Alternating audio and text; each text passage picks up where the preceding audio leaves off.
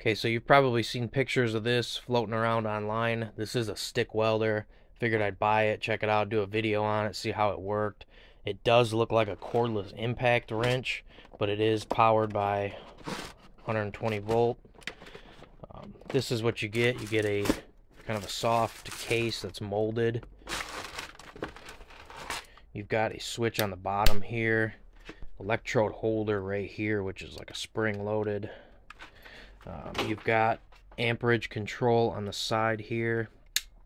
It goes from off all the way to almost 6. It will not go past that there. This is 20 to 120 amp output, so we'll assume that each number is about 20 amps. In the package, you're going to get that welder,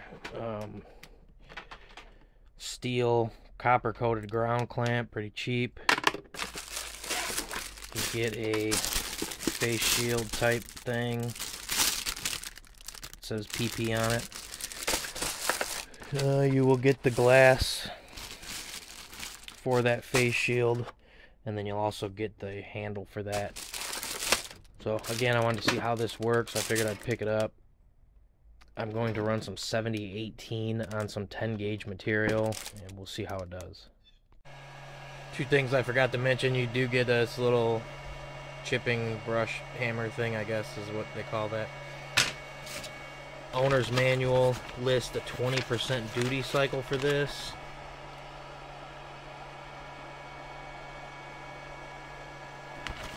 So I've got some 70-18 rod here. This is old rod. Really should have been stored in a rod oven, but we'll run it anyways. This is 1/8 inch. Got the welder set about 4.5, 5.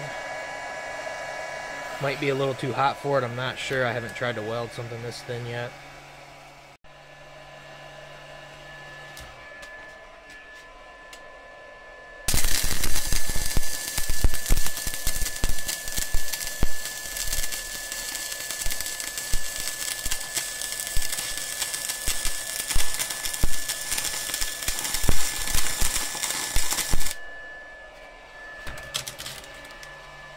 Alright, so real quick weld. I had a gap there and I didn't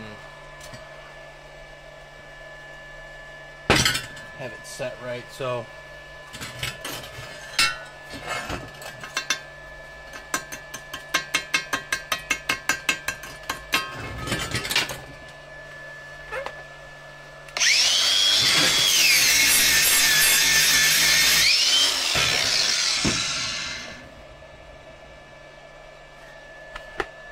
I mean, it does work.